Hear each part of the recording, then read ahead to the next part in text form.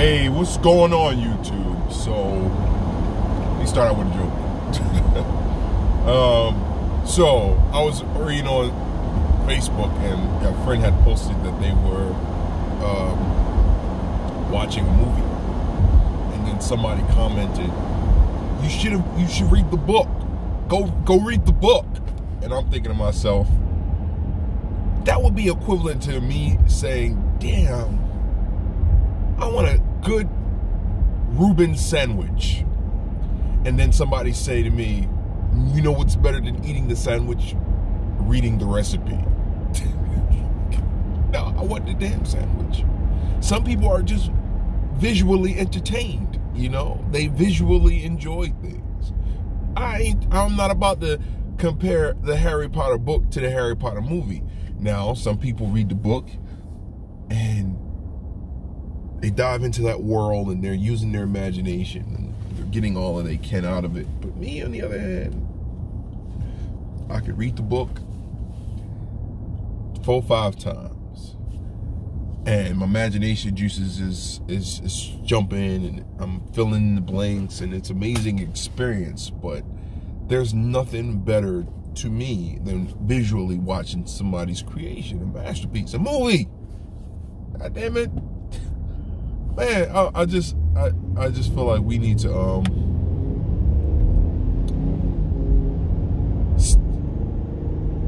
stop I guess giving unsolicited advice or unsolicited options, you know? Another one, like, we gotta stop expecting clinical level advice from regular folk. Like, we go through our issues and stuff like that, and our problems, and we have our trials and tribulations, and we expect clinical level therapy or recommendations from just regular folk with their own set of issues. We can't do that. We can do that, but that we ain't gonna get what we looking for, you know? We gotta expect regular kind of advice from regular folk, you know? We expect this superior level of support or understanding from just regular folk with regular issues. And I'm guilty of that, you know? I put a lot of pressure on the people around me, you know? And I guess that's just human in us. We want to be nurtured or cared for in our time of need. But sometimes, or most of the time, once we get older, our levels of need and are bigger than just a regular kind of like relationship between you and your sibling, or you and your spouse, or you and your parents, you know? Sometimes you need additional help, you know? And I joke, but I mean, you know, go get that help. Don't be in an environment where you're not getting what you need because it's just designed that way, and then just keep being in a deficit because it doesn't make the situation better. It just gets you more frustrated. So just have a little bit of understanding that we just all regular folk with regular problems and regular issues, and we try to be supportive of one another. And I guess the most support we could do is to tell your ass to go get some help, some real help, you know? And because I've fallen into that trap where, like I said, you want the people around you to meet you at your near need, and sometimes it's not possible. Sometimes people can only give you what they got, and what they got is what you got, and what you got is a problem. So now you got 2 problems. So yeah, go get some real help. Go get some professional help. And that doesn't take away from you. That adds to you as a person, because if we all got problems and now you got problems and some help, you ahead of the game. So, you know, that's that. It's a great day today. It's a crisp morning. It's a crisp 42 degrees. Started out about 37 in this car, but it's warmed up nicely. It's a couple of days out from Thanksgiving, you know, and I'm over the realization that most people just don't even understand that holiday. and are content with just being caught up in the tradition of eating turkey, you know, and that's okay. That's okay. But I'm not going to partake this year. This year, I'm going to do my best to just, you know, be thankful, but not be caught up in the tradition, because the tradition for me means eat a meal that I do not need for about 3-4 days, and then spend the beginning parts of December, you know, in a little bit of misery and agony because I've eaten things that I shouldn't eat, and then preparing to do it all again on Christmas, you know. So I'm just personally speaking saying that I'm going to skip that part of the process this year, and I'm going to be thankful, and I'm going to sit with people that I love, and I'm not going to be judgmental, and I'm going to, you know, I'm going to pass the pie, and I'm just going to be present, but I'm not going to participate, you know. And it is a day of mourning for our Native Americans, so maybe I'll use it as a day of memoriam for my smidget percent of Native American in my blood, and just be thankful for those individuals who sacrificed themselves so that I may be here. Amen. And I wanted to also talk about more problems. Like, oh my god, this drive. I wanted to talk about a seasonal affective disorder. Look it up, Google it. It's a real thing. If you don't have it, be oh so grateful, because it's like being, you know, the frog in the boiling pot of water. He was in a cool pot of water, but then all of a sudden the water got hot and he didn't know. And the next thing he knew, he was a soup. You know, that's what it feels like. You go from summertime, that's the reverse actually. You go from summertime feeling great about yourself, and sun is shining, and it's warm, and you're getting enough vitamin D, and things are great, and you got barbecue sauce on your lip, and your sun's tanned, and you're just feeling good. And it's not superficial, it's really in your soul, and you're deep down, everything feels wonderful. Then all of a sudden, the days are shorter, it's colder, people are sick, you know, phlegmy in your throat, and then on top of all of that, you just feel down. Like, you wake up and you just like, I don't even want to get out this bed, and you just can't really quite make sense of it, because it's just like, I know I gotta get up and I gotta go to work, or I gotta take the kids to school, or I gotta be responsible, or I gotta, you know, whatever the thing is, I know I gotta do it, but I don't really want to do it. You know, the motivation is not there, the desire isn't there. You just feel overall just like, I cannot get out this bed, I cannot move, I do not want to move, you know.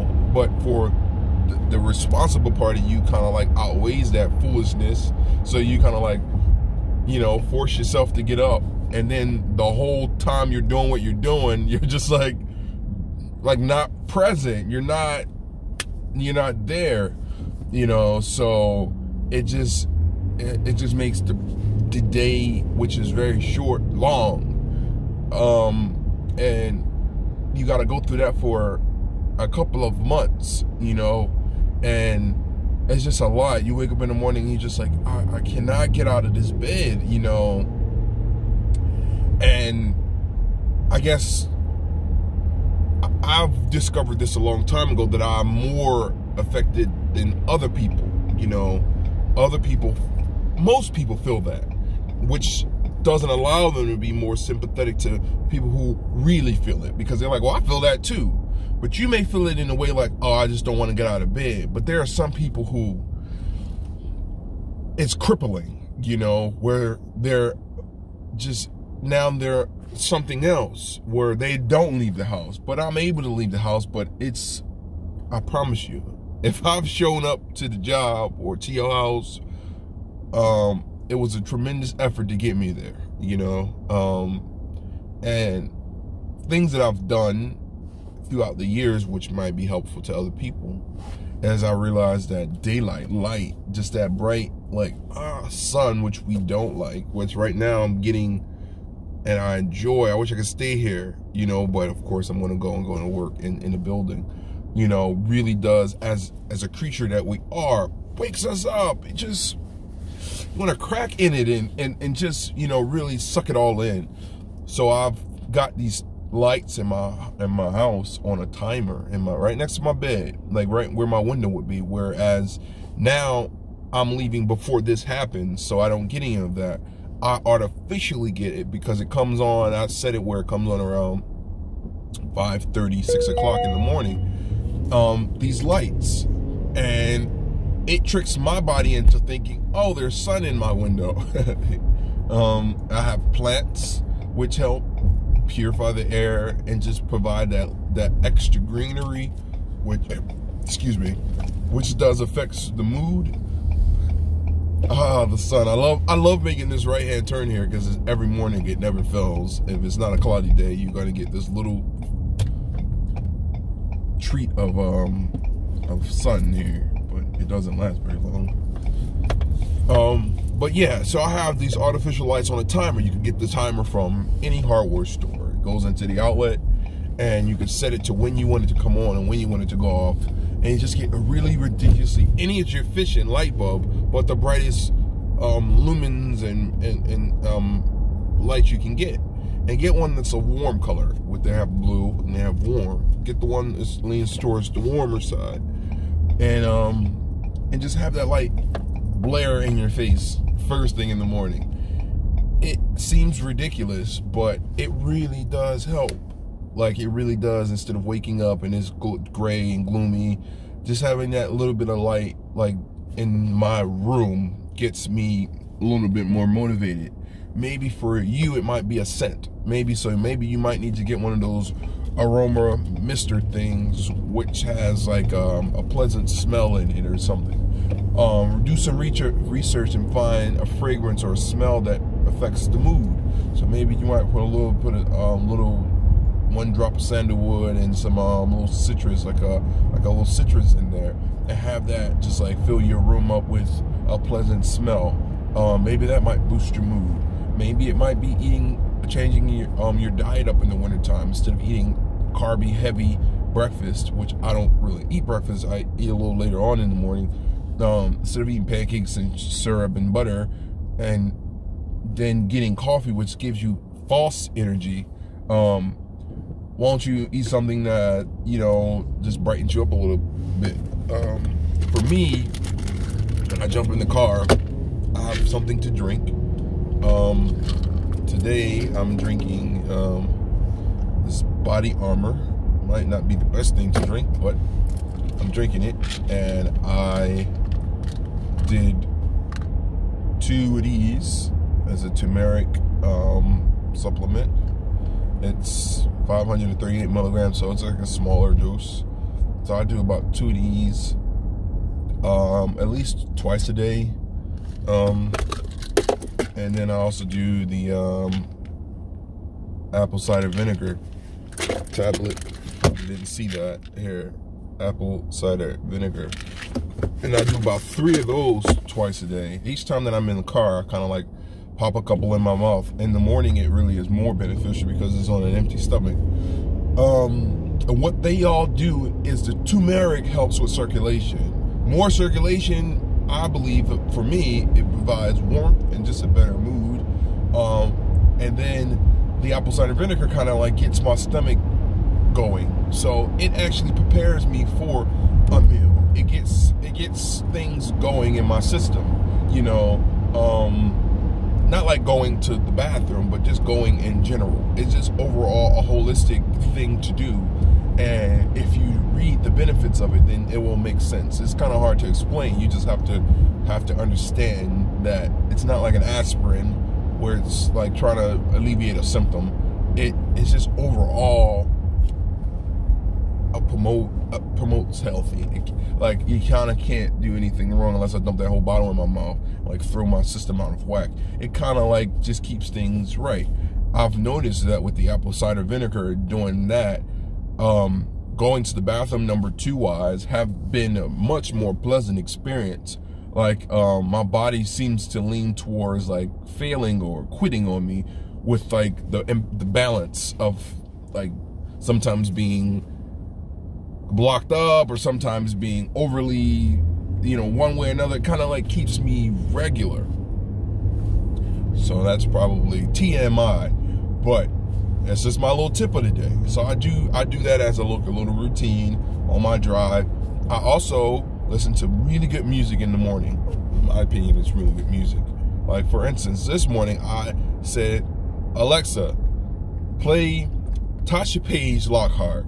I'm familiar with her. She's a gospel artist, but I, you know, wanted to hear more of her music, so I just like put on a nice little playlist. Yesterday it was Taka something. It was a reggae artist, and I'm just that's just another mood. So I experiment and with my music choice in the morning, and I just let it go and play, you know, all the way up to the point where I'm at work. You know, I don't stop anywhere. If I could get gas the night before. If I need gas, I'm going after work. But in the morning, I don't try to stop nowhere. Like most people, I'll stop and do hair and go get coffee. And you're taking in all those other people's spirits and energies, and you might run into a bad. And it's just really just giving you more of a deficit in your mood. Let your car be your sanctuary. I'm driving, but it's a bit of meditation for me, because the drive itself, unless somebody like literally cuts me off, it's done in autopilot. I'm present, but I know every pothole, I know where to go, I know where to turn, all that stuff. The same people, even in the congestion, it kind of like I found this level of like zen, you know, and I'm able to just cut the music on. Like I said, have myself something to drink. I take my little bit of holistic supplements, if you want to call them that. I'm thinking about the day, maybe a task that I might have to do. Sometimes I'm not thinking about anything. I want to use that moment as a way to clear my mind. I'm letting the sun come in. I might put on a squirt of fragrance, you know,